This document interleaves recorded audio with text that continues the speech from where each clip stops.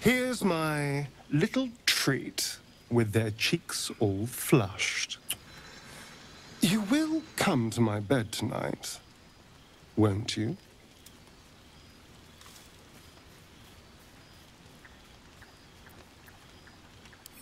Oh, I certainly can. It would be my pleasure.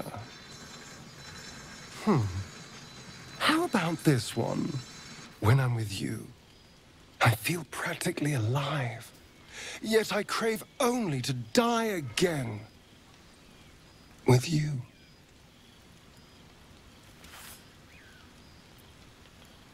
Not half as sweet as when I tasted you. Let me give it another go. Every part of your perfect body whispers temptation. It's as if the gods made you just to ruin me.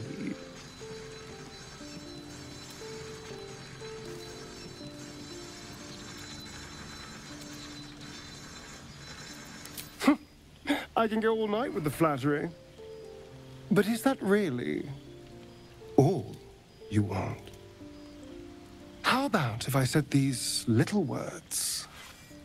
Everyone's favorite. I love you.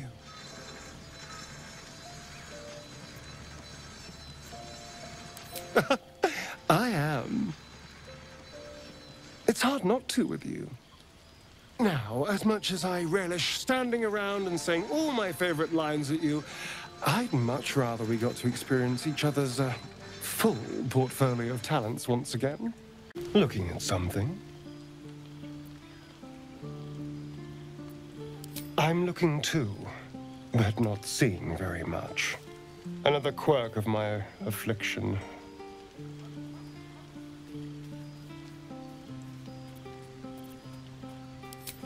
Preening in the looking glass. Petty vanity. Of course I miss it. I've never even seen this face. Not since it grew fangs and my eyes turned red.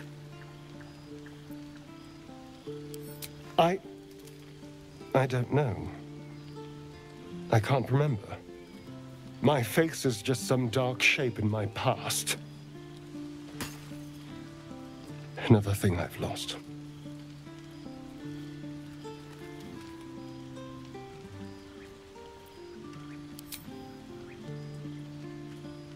What?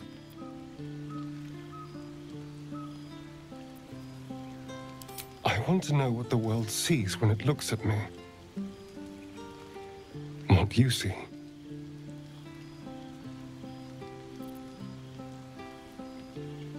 Excuse me, I'm an eternally young vampire, not your doting grandmother. You can do better. What else?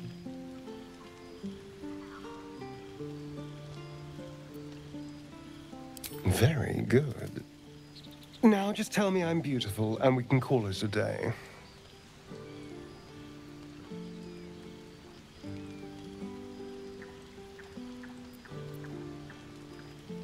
How dare you? I thought we had something special. Still, you're nice too. I better get some beauty sleep. It seems I need it if I'm to catch up with the competition.